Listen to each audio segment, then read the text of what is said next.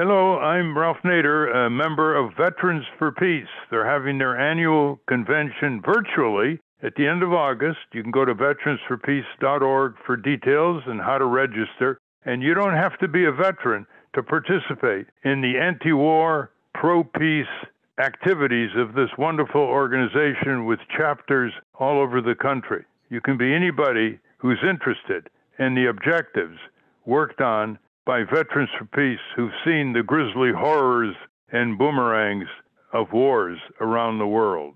You can look at their many positions, how they do nonviolent civil disobedience, they do informational picketing, and out of their central office in St. Louis, they have a great deal of information about the runaway, unauditable Pentagon budget, about the wars of U.S. empire, about how it's draining, responding to the necessities here at home by shortchanging the public interest budget for the American people in favor of the military oppression budget of the military-industrial complex. They speak from experience, they speak from their heads, from their hearts, and from their feet.